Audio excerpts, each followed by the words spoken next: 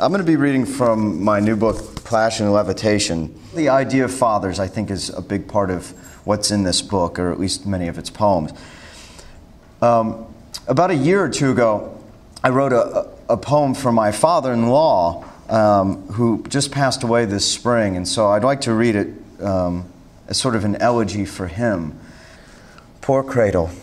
poor tangle cord we trailed behind us like an Angwin ringlet lock from Rapunzel's mane that squished between the jamb and door and slowly lost its curl. Poor receiver flecked with spit, we hugged with aching necks and whammed back down as if its angry plastic slam would snake its way back to our feckless loves and startle their faces into weeping. Poor tender buttons, lysoled once a year, tacky and half depressed from fingers' scrapple grease. Poor box, maladroit and plain as a consignment gown bought for a blind girl's prom.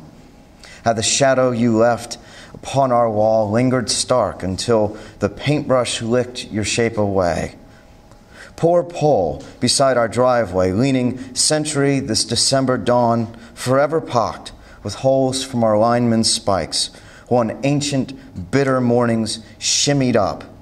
to wield his wrench against the wind and rang us from the lawn to say our home had service once again, and if our children looked beyond the kitchenette, they would see him hovered there, freezing in the snow and waving back. One of the oldest poems in the book, called Our Currency of Air.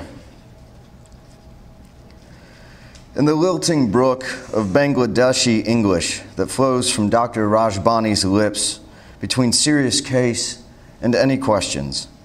I believe again in a God who plagues with frogs and hail and kills a son to shatter Pharaoh's staff, a God who gives his word in mustard seeds, who builds his church on rock-dumb fishermen, who lets lions lap marrow from faithful bones, God of Charlemagne, my grandmother's God, whose answer to Hosanna is limbo,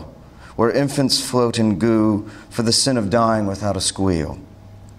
A limbo like this intensive care, a blip-blop arcade where James, an hour old, pants 93 times a minute, his monitor a wild topography of peaks and dips, like Coltrane solo in giant steps, every note wailing, angry penance across the tenor's reed for years, lost to tar-dark dope that bloomed brief sanctuary in his veins. Will my son live to feel the sharp pinch of vaccinations, or hear anything but this clinical space station beeping, I want to ask? Will his lungs drain to rise with mine as he snoozes on my chest, his matchstick fingers in the jungle of my beard, when our rocker's rails creak the downbeat to an August cricket serenade lit by the azure glow of a 3 a.m. nightlight? Pacing pine sol tiles, memory's film strip flickers my mentor, the great poet, childless and divorced, who scolded my younger self, sighing, "Oh, how your work will change once you see the world through a father's eyes." As if he ever stood behind his bleeding wife's wheelchair, sweat greasing its orange rubber grips so he could spin them around the handle steel. Just because you know a thing is true doesn't mean you felt its hand wrap around your silver ring and squeeze, reads the opening of a screed I scrawl across my mental stationery when Rajbani hums, reaching for a pamphlet that explains, as a precaution only, intubation reduces serious risk of, oh doctor, if I could dam your flooding euphemisms with my fist, if I could strangle your scarf-soft neck, professor, your strained cliches about avoiding Laertes' rage, if only I could throttle every preemie in this wing to wring my son his currency of air.